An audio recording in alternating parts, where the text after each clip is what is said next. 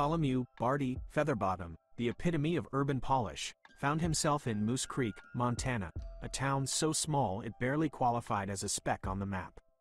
He traded his sleek penthouse for a cabin with a leaky roof and swapped his Gucci loafers for mud-caked boots. The reason? A desperate attempt to rediscover his inner Thoreau and escape the suffocating clutches of city life.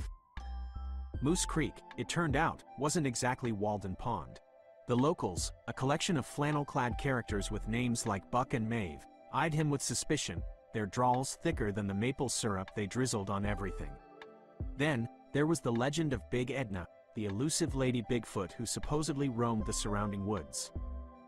One foggy morning, while attempting to commune with a squirrel, it stared back, unimpressed. A figure emerged from the pines.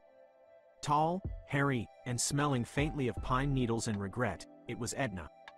But unlike the snarling beasts of legend, Edna was a vision of gentle grace, her eyes the color of mountain lakes and her smile as warm as freshly baked biscuits. Barty, despite his initial terror, found himself captivated.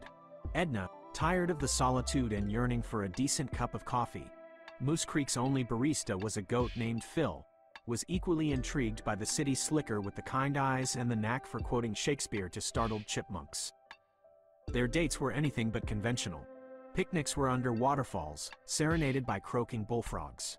Movie nights involved stargazing, Edna's moss-covered head resting comfortably on Barty's lap.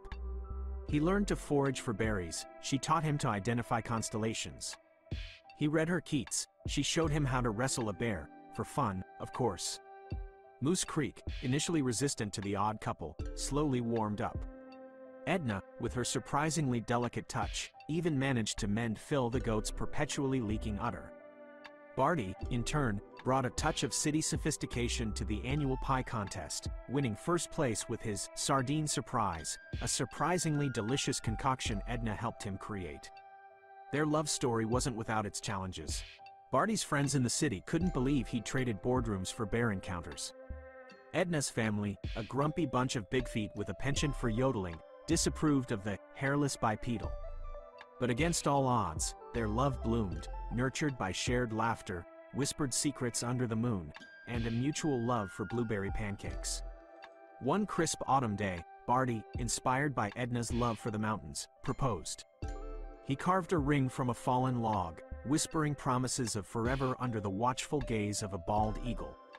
Edna, her eyes shining like moonlit dewdrops, roared her acceptance, the sound echoing through the valley like a symphony of love.